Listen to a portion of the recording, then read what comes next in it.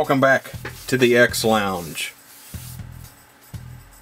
Today we're going to take a look in the box of the 1965 Bonneville by AMT. It claims to be a 3-in-1 fastback. We're going to see what all parts are in there. This is kit number 1260-12.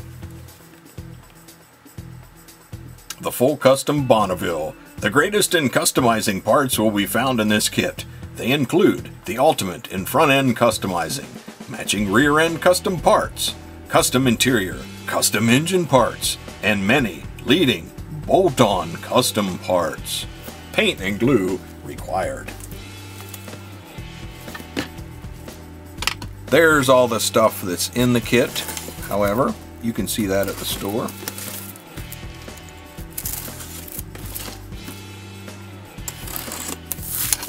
Whoa!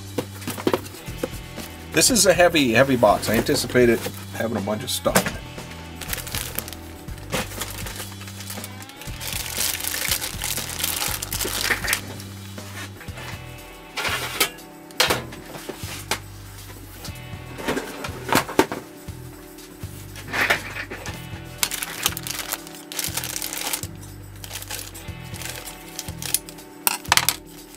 First up is the chrome tree.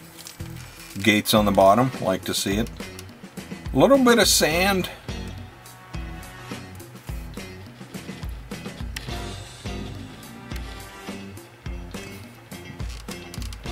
A little bit of sand texture, but it doesn't look to be in anywhere that's going to show.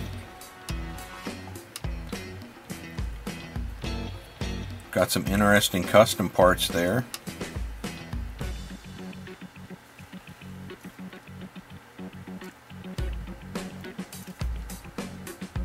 So that's what your chrome tree is going to look like. Tires, packaged separately.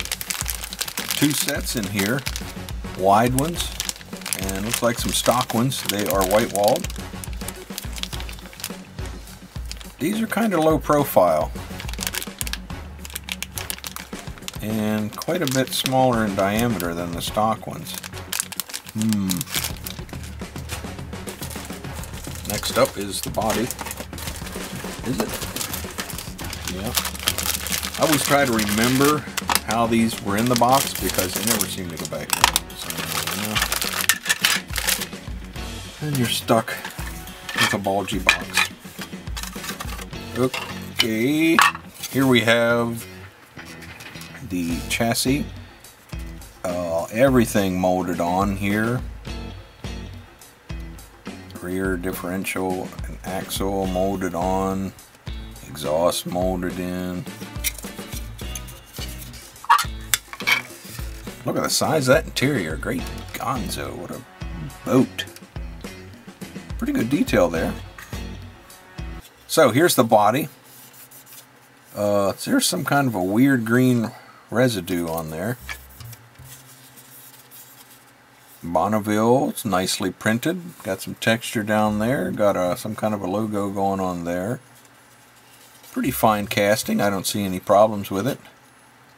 A little thick on that. Got a little close when they cut it off the sprue. Dated 1995 under there. That's a long one. Oof.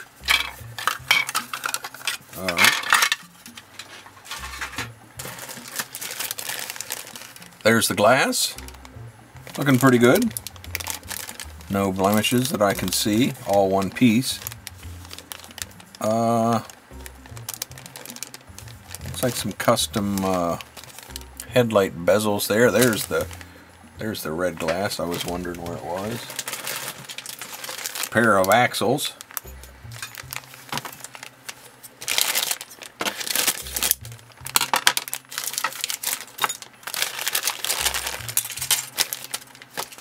What the heck? Oh, this is the bottom of the engine if you want to make a curbside. There's the hood. pair of seats that go all the way down. Here, I mean, down on the bottom. Console included. Texture underneath of the hood with push marks. There's some custom grill, not grill, I don't know what you call that. The area that goes around the grill. Firewall with wires molded on. At least that's flat. Those will be easy to remove if you're a person that likes to remove them. Like me. There's some engine parts.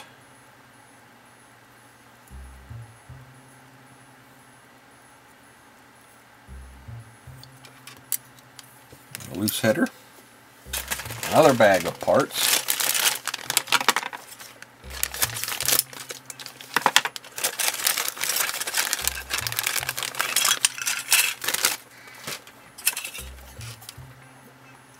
What the heck is it? This is another hood.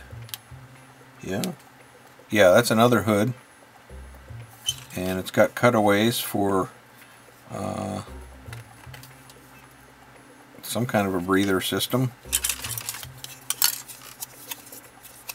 I guess that's I don't know what that is.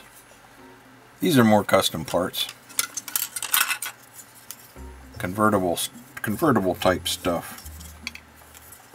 Very very thin steering wheel. That's pretty impressive how thin that is. Dashboard looks great. A little bit of flash here and there. Nothing to get excited about though.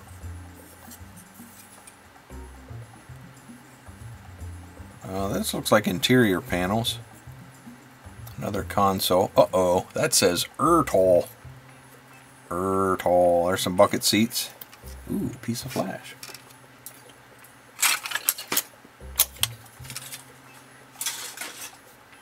What else is in here?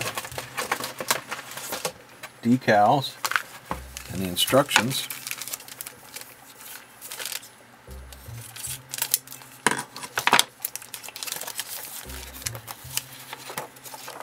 There are the decals. Lots of stripes going on there. A couple of car names: Low UFO, High Flyer, Smooth Groove.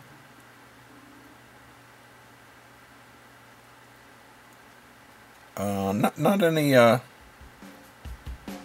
Just a couple sponsors there. STP and Krager. Got a couple Skull and Crossbones decals. That's interesting. Got some Michigan license plates and some dashboard stuff. Oh, and how close can we get on that? Got some exterior trim work there. Not often you see that, really. Most of the time they leave you to the wolves. I don't know where this thing begins or ends. 1. Engine. The engine. Alright. Then the chassis. Yes, it's a chassis. The interior. Oh, that's a tonneau cover. And there's the body assembly. They give you some color suggestions. And there's some exterior parts. This is where it gets into all the custom stuff.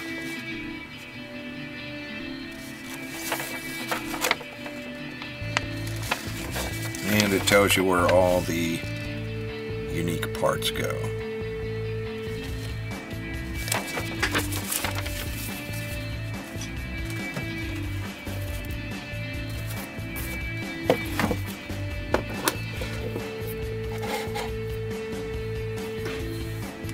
So there we have it, the 1965 Bonneville from AMT.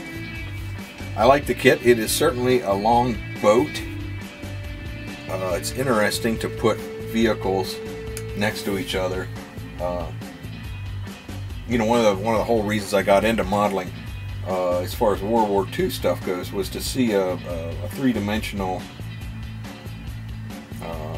representation to help my imagination of what things went on and what things looked like. And something that I did get that I wasn't even bargained for was the size differences of stuff. And you think that a vehicle is a certain size in your imagination, and then you see it next to something that you do know the size of, such as a person, and kind of blows you away with how small stuff is, or in this case, how big stuff is. Good grief, that's a long vehicle. So, anyhow, thanks for watching. Subscribe if you would like. Hit that notification button, and you'll be alerted when our next video comes out. Party!